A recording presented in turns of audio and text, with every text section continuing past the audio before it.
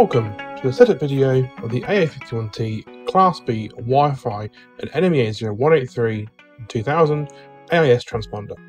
In this video, we'll show you how to configure NMEA 0183 bout rates, set up the Wi-Fi connection, enable NMEA 0183 to NMEA 2000 conversion, and also configure your vessel's information to enable the transmission of your AIS data.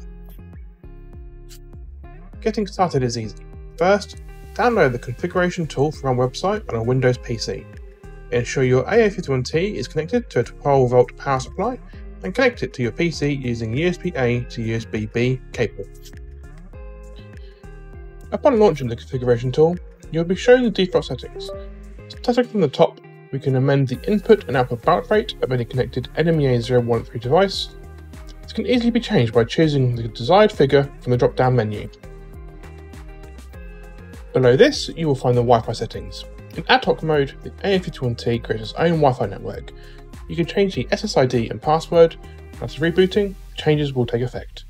In station mode, the A051T connects to your existing Wi-Fi network, allowing devices on the same network to access the data. Examples are shown on screen now. If you don't need Wi-Fi output, select Standby. This will help to lower the power consumption of the A051T. Now at the bottom section of the configuration tool, you can switch the NMEA 0183 to NMEA 2000 converter on or off. It is important to note that this is only for the combined output of the AIS, GPS and any NMEA 0183 output onto the N2K network. On the right hand side of the tool is where the transponder section can be found. This is where you can set your vessel type, name, MMSI, call sign and GPS position information. It is important to note that the configuration tool will allow only one saved entry of the MMSI, so extra care must be taken to double check the information being provided before clicking config. Once configured, clicking read will display the information saved to your A051T. When purchasing the A051T, we provide the option to purchase with or without service, with service being that the A051T will be shipped pre-configured with your vessel's information.